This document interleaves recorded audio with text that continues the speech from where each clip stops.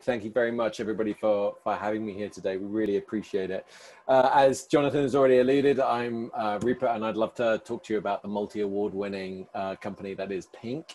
We're a zero-fee wealth management app. And before I go into too much detail about what Pynk is, I want you to dispel any thoughts you might have about what an investment app actually is and does. Because with our unique technology and our unique business model, we've created an entirely new category of social investing, enabling people to work, learn, and earn together. So the problem that we're trying to solve is really very simple. On the whole, retail investors are pretty much usually getting screwed. Meanwhile, professional fund managers only really perform 3, maybe 5 years and then implode. And so when we were putting together Pynk, we thought that there must be a better idea. Well, that's of course where we come in. So our portfolio is controlled by tens of thousands of fund managers, our users, who all contribute to our proprietary AI. And that then seeks out the experts within our community on a specified time on a specified asset. And we do all of that whilst providing access to this global portfolio for free to anyone, anywhere. Now, you might have heard about the wisdom of crowds, and John actually alluded to it at the beginning there, but our technology is kind of inspired by this, and it builds on its bias reduction techniques and proven forecasting methodologies. Our AI then dives into this to continually seek out either individuals or small groups within that global community that are consistently accurate. That's really important to remember. Now, we then use that data to decide who we listen to and who not to, and then we rebalance our portfolio for best performance based on that data. Now, we've been running our proof of concept portfolio since February 2019, and we returned 15% by February this year. And throughout COVID, we've already done an 11% return year to date. So we're pretty stoked about how well it's going to perform for the rest of this year.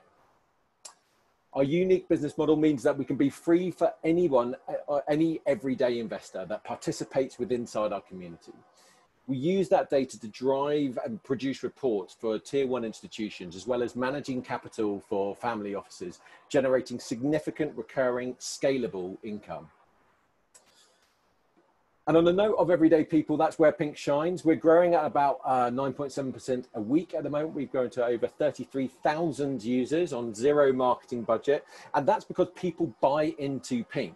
Invest better together. That is what they like. They want to work together to make one portfolio work the best for the whole world. So we're neither a place where you can go and trade your money into oblivion, nor are we a place where you could just stick your money and forget about it. We're right in the middle. We give you an alternative where you can participate without the overbearing responsibility of being correct on every trade. Now, this wouldn't have been possible without the amazing team behind Pynk. Now, you've got myself. I've been in startups for some time, and I've exited out of paper and ad tech in 2016. And then I've been supported by Seth, who's created a crowd wisdom product before and sold that in 2017. And our amazing Mark Borwick and Louis Stefan, who come from major financial institutions. Right now, we're raising about £2 million on the convertible note. And as John already said, we've raised a big chunk of that on our massively overfunded seeded crowdfunding campaign. And in August, we're opening up on Crowdcube, which allows US accredited investors to invest directly into the product. But obviously, we'd be happy to talk to you. If you'd like to learn a little bit more right now, head over to deck.pynk.io and have a look at our deck on there. But in the meantime, I'd love to take any questions you've got. That was great. That was great, Rupert. So a lot of questions coming in here in the chat. Keep them coming. So really quick, Rupert, and one of the first questions here is from David. You know, a simple sort of, it's why does this product have a 0% fee, right? I think I know what the answer to the question is, but do you want to talk about why you guys designed the business with that model? All right, so yeah, super simple. We require data to outperform, and we get our data from people. So how do we give back to them? We give them a zero fee product, and we use that same product for people who want to pay a fee, who don't want to give data. And that's typically institutional or family offices or that sort of stuff. Yep, makes sense. And how are you guys, and this is a question for me, and keep the questions coming in the chat. How are you guys, reaching these family offices and some of those organizations to get them onto the platform? I mean, you guys are obviously showing really good returns, but like how are you acquiring those customers?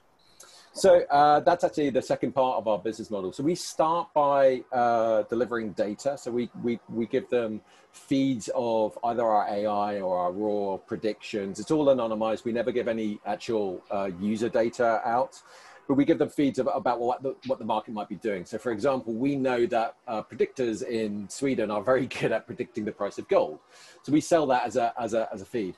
What that allows us to do is to create a stronger bond and relationship, especially with the tier one institutional banks, so that they can see our performance and how good our data is and how well we're performing over time. And so once we've got that track record, which we're really expecting kind of year 2, year 3 to be able to have a long enough track record that they are comfortable bidding larger checks. And those checks in our world look like about $100–200 million. Nice. And did I get this right that you guys year to date this year are at 11% on the return? Correct. Yeah. So that's in our main thesis product. So that's the one that everybody can invest into as a retail investor, but also as an institutional. And then we've got some other individual products. And I think, Jonathan, I was talking to Adea a few weeks back. One of our products at the beginning of this year is actually currently running at a 48% year to date return. That's based off the crash of COVID, and we were able to forecast that, and we got on the right side of those trades. Interesting. All right. So, and this was sort of a follow-up to this. So Mike is asking, results in down markets versus performance in up markets. So if I could rephrase that question, I guess maybe it's like, but by using your methodology, right? And I think we can all agree that the markets are going to be a little crazy for the foreseeable future. Yeah. Your unique methodology sort of can handle that, forecast that. Why would you why, right? How can you guys do that? So, being absolutely totally open and honest about it, we're better at predicting bigger swings than we are smaller ones. So if the market's moving sideways, sort of 1 or 2%, we tend to take an out of market position on trades. And this refers to some of our individual products that we sell to institutionals, as opposed to our global thesis product. That's done the 11%. And so we tend to take an out of market position until we know for certain that something's coming up that we should get into a position for. And that benefits us because it means that we're trading less. It means that we're losing less fees, which is a big problem in kind of trading in general. And it means that we're in the right position as and when those big opportunities come up. So a tumultuous time like now is actually great for us. Yeah. But we've been through the quiet period as well. So the quiet period for us was 2019. So in 2019, we were only able to achieve only a 15% return. But if we hit that on a quiet period, then we are super, super happy, of course. Yeah. And Hugh here is asking a question, kind of diving a little bit into the algorithms and the methodologies here. Do you guys weight different users or opinions, right, as you're getting in, and how do you do that, and sort of what's the thinking behind how you guys do that? Sure. So best way to explain this is with a user example. So John, you would come onto the product and you would forecast the price of gold. And every Tuesday, your price of gold predictions are particularly accurate when the gold is in a bear market and it happens to be the summertime and some other factors that we'll look at that correlate. So when those factors all correlate, we know that your prediction is much more accurate than other users, and we're going to weight your prediction much higher. Now, that also works in the inverse. So we might find out that every Tuesday you are the worst predictor, but you're the That's worst. Probably closer to the reality. But you're the worst in the right proportion that we need. So we will invert your answer in those days. So what's not good for us is people that are middle, and we kind of discount all those people generally. But there's always a correlation where someone is better on a specific asset, in a specific time set, in a specific market condition. Makes sense. Okay. So I'm gonna wrap up here with the final question for Rupert, but once again, Rupert's contact information is in here as well. You're going to receive a video. Reach out to Rupert. They're doing some really cool stuff. His campaign was just funded almost 400%. Got some new campaigns coming up as well. But yeah, I guess what I would say, Rupert, is you know, and I think this is this is a question that, at least on the consumer side, a lot of people are going to have, right? Like the markets are getting a little crazy. Yeah. Over these next couple of years, you know, what do you think is going to give you guys a competitive advantage over, you know, a lot of these other fintech products, a lot of these other places that are trying to say, hey, put your money here, we're safer, like that kind of stuff? Yeah, I mean, what we've always been focused on, and we've been focused on this from the start, John, is that the end of crazy valuations for fintechs and that the being able to just raise money on no product is over.